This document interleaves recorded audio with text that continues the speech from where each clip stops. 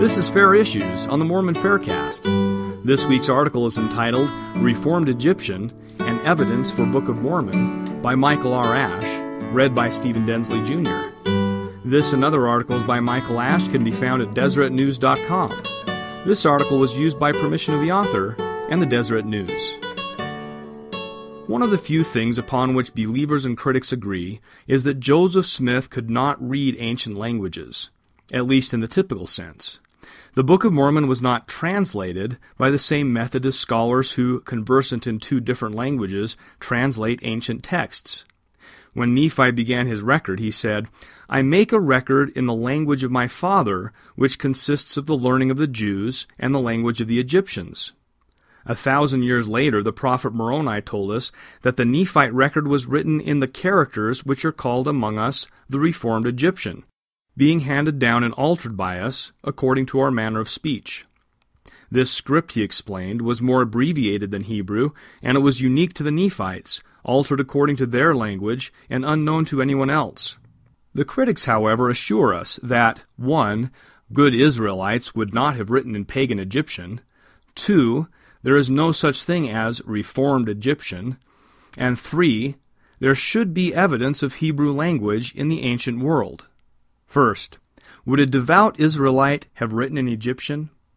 We now know from archaeological evidence that some Hebrew and Aramaic texts, languages used by the Israelites in Lehi's time, were written in Egyptian characters, sometimes even in modified Egyptian characters. The translation of some ancient Egyptian documents, such as Papyrus Amherst 63, had eluded scholars until they realized that while the characters were Egyptian, the underlying text was Aramaic. Second, is Reformed Egyptian a fictional script? It's important to note that Reformed is an adjective synonymous with altered or modified. Reformed Egyptian was the unique name given to the script by the Nephites. We wouldn't expect other people to use the exact same term. Likewise, the scholarly terms cuneiform and hieroglyphics are modern non-Egyptian designators for scripts from ancient Mesopotamia and Egypt. Neither the Mesopotamians nor the Egyptians used such terms for their script, but this does not lead to conclude that these people or their writing didn't exist. As a side note, we find an interesting detail in early Mormon W. W. Phelps's account of Martin Harris's visit to New York scholar Charles Anthon.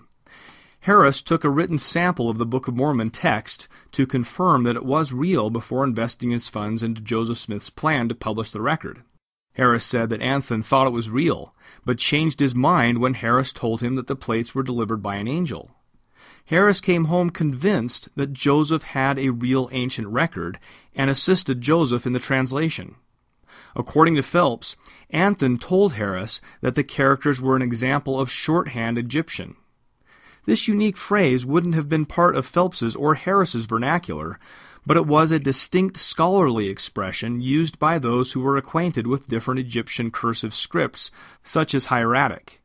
It seems likely that Anthon, as Harris claimed, recognized that these characters resembled some sort of modified Egyptian script, although he wouldn't have been able to read. Evidence also demonstrates that other scripts in the ancient world were modified according to the material upon which they were written, and today we know of a number of reformed or modified or altered Egyptian scripts. During Lehi's day, in fact, hieratic and demotic were examples of actual reformed cursive Egyptian scripts.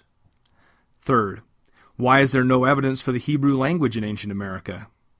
There are two answers to this question. A.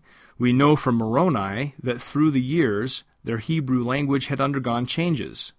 Language typically changes over the centuries, and it's likely that the Lehites, as a small incursion into an existing Native American population, would have adopted the language of their hosts. Many scholars think that there is no reason we should ever expect to find Hebrew in the ancient New World. B. Other scholars, especially professional linguist Dr. Brian Stubbs, believe that there is growing evidence for traces of Hebrew in many New World languages. As a professional, Stubbs avoids the pitfalls of amateurs who simply spot instances where two languages have similar words and similar meanings. Stubbs has been able to show the advanced parallels that linguists look for when identifying related languages. At least one non-LDS Rhodes Scholar and professional linguist has expressed a favorable opinion about Stubbs' ongoing research. The Book of Mormon's Reformed Egyptian fits neatly into what is currently known about ancient history and the modification of Egyptian texts. In the next installment, we'll examine the translating aids utilized by the prophet.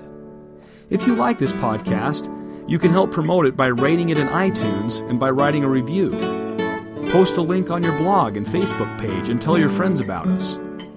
Questions or comments about this episode can be sent to podcast@fairlds.org or join the conversation at fairblog.org. Michael R. Ash is the author of the book Shaken Faith Syndrome, Strengthening One's Testimony in the Face of Criticism and Doubt, as well as the book Of Faith and Reason, 80 Evidences Supporting the Prophet Joseph Smith. Both books are available for purchase online through the FAIR Bookstore. Music for this episode was provided courtesy of Lawrence Green. The opinions expressed in this podcast are not necessarily the views of the Church of Jesus Christ of Latter-day Saints or of FAIR.